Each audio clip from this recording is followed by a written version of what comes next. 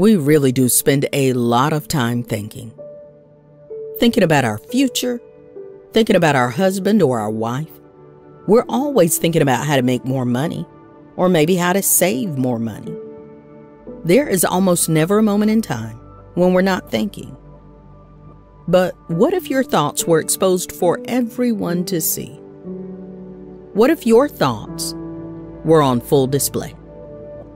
Would they be shameful thoughts? Would they disturb many people? Would they reflect a godly character? Hebrews chapter 4 verse 13 says, "Nothing in all creation is hidden from God's sight. Everything is uncovered and laid bare before the eyes of Him to whom we must give account."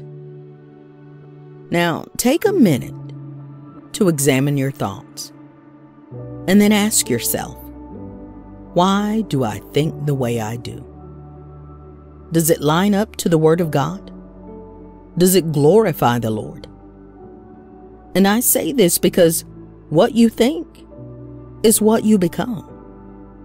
For as he thinks in his heart, so is he. That's what the Bible says.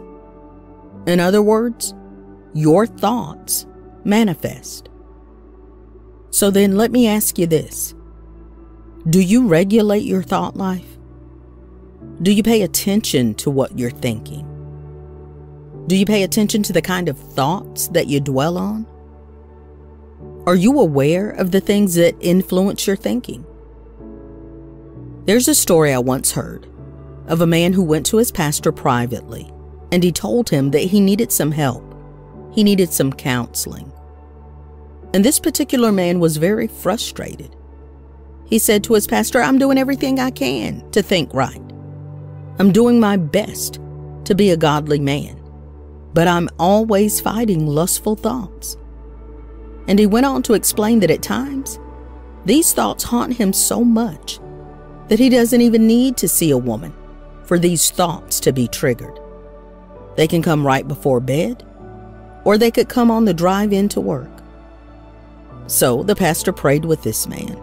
He gave him scriptures to dwell on. He encouraged him to do all he could to fill his mind with pure and holy thoughts. And then one day, by pure coincidence, the pastor saw this man's car at the local grocery store. The windows were slightly open, and the man was still sitting inside. Now, the first thing the pastor picked up on was the music that this man was playing. And as soon as the pastor went up to the driver's door to say hello, this man jolted up from his seat and slammed the off button on his car radio.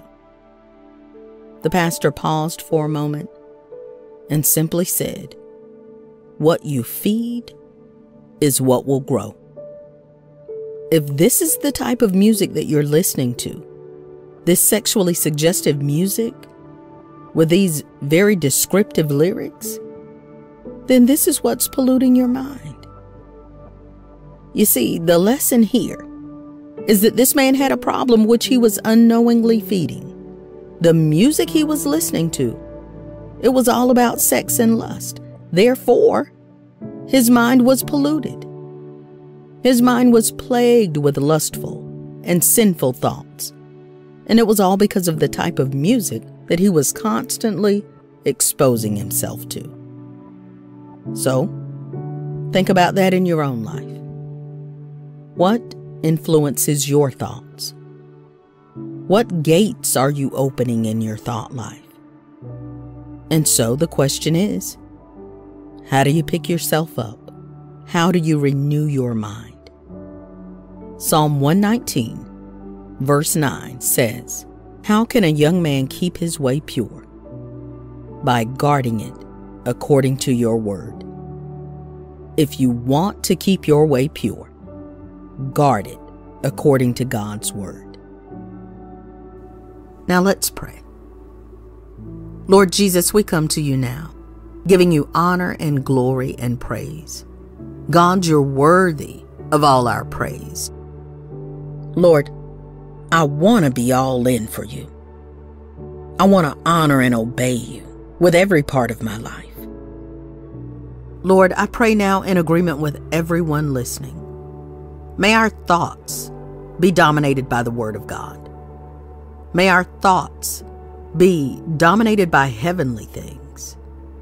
Lord, destroy our old patterns of thinking and transform our minds.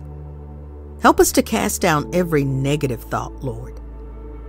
Help us to cast down those thoughts of defeat and the thoughts that we have that discourage us. Let our minds be fixed on what your word says about us. May we know our identity in Christ. May we know that our strength is drawn from Christ.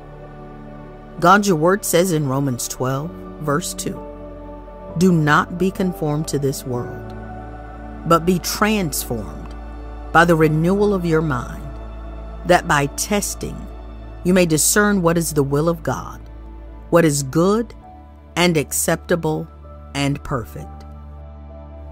Transform our minds, Lord. Renew our minds. Clear out every toxic thing in our thinking. Help us to stop dwelling on the negative. Help me to hold fast to what is true and not to waver on the things that matter to you. Father, help me to cut off all other masters, whether it be wealth, prosperity, popularity.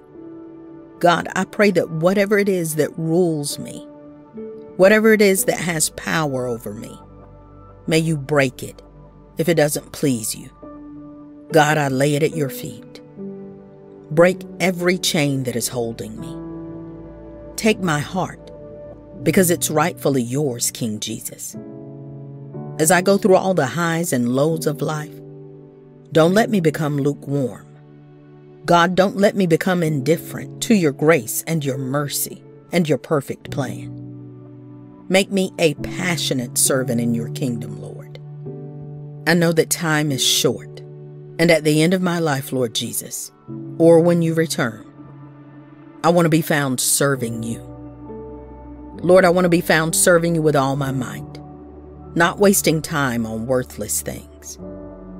Give me the courage to let go of the people and the things that hinder my walk with you, because you are worth much more than anything in this world. You are my life. Lord, help me to love you above everything else I hold dear. I fully devote myself to you right now, Lord Jesus. I desire to serve you only. I surrender my whole life to you. I will no longer set my mind on earthly comfort or pleasure or anything else. Instead, I will live to know you and to make you known to everyone around me. In Jesus' name I pray. Amen.